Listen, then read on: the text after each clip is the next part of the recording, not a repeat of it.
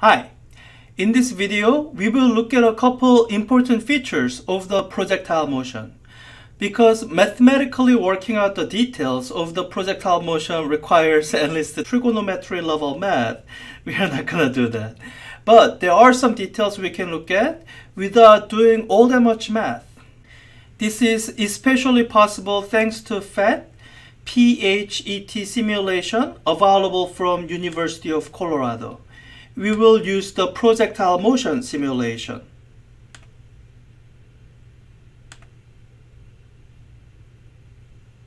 First, let's use the Intro tab to illustrate one important principle of projectile motion, independence of horizontal and vertical motion. You can see that if we launch our projectile with the initial speed of 0 meter per second, the projectile just drops straight down. I want you to pay attention to these dots, which indicate where the projectile was at a given time. The big dot marks the 1 second mark. If we launch the projectile with the initial speed of 5 meters per second, then this is what you see. And if we launch the projectile with initial speed of 10 meters per second, it lands farther.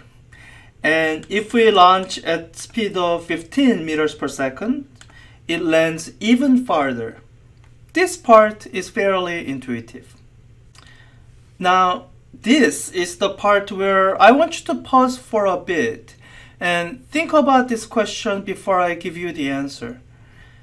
As we increase the initial launch velocity, how do you think that affected the landing time of the balls?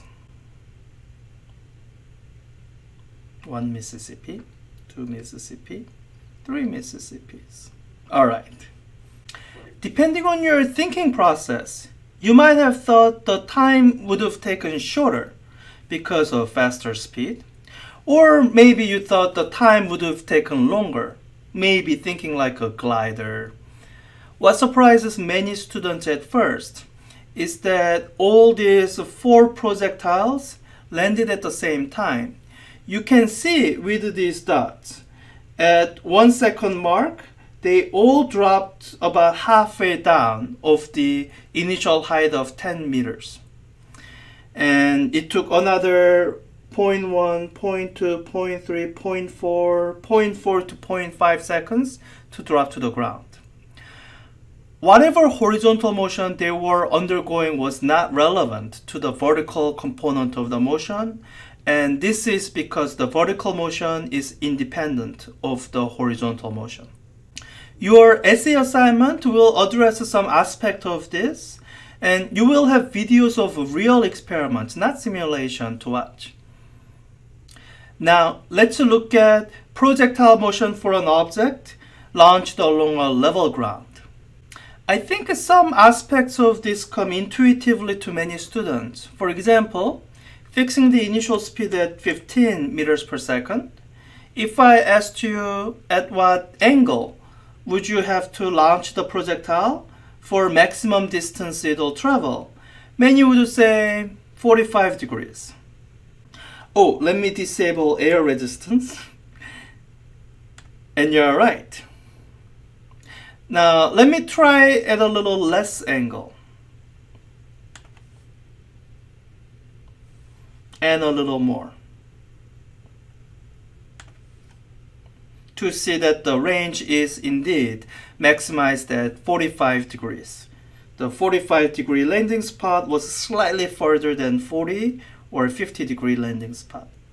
Now, here are some fun facts I can demonstrate.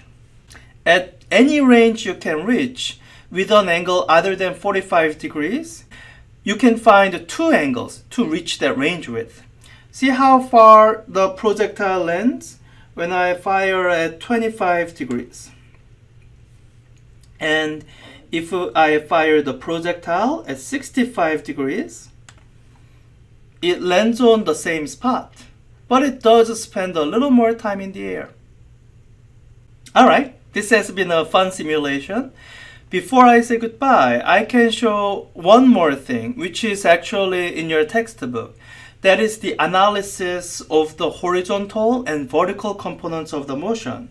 If I turn on these velocity vectors components, you can see how the vertical component changes, like that of a projectile thrown directly upward, and how the horizontal component doesn't change.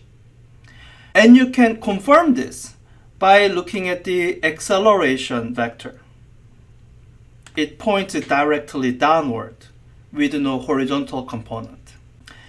Please feel free to find the simulation on the PhET website and play with it on your own. Projectile motion is a very common physical phenomenon in everyday experience, and a good intuition for it is as practical as anything else you would learn in introductory physics. Bye.